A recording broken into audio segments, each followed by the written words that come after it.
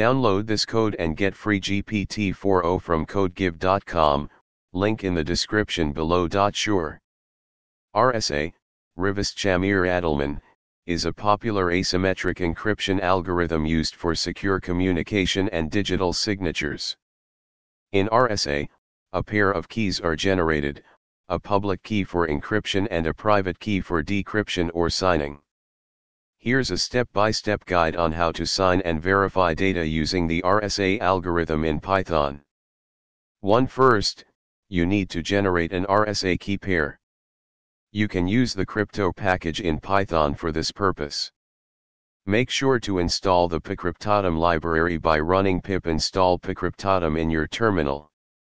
To generate an RSA key pair as follows.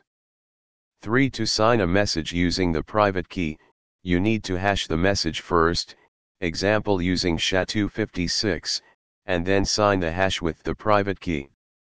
4. To verify the signature using the public key, you need the original message, the signature, and the public key.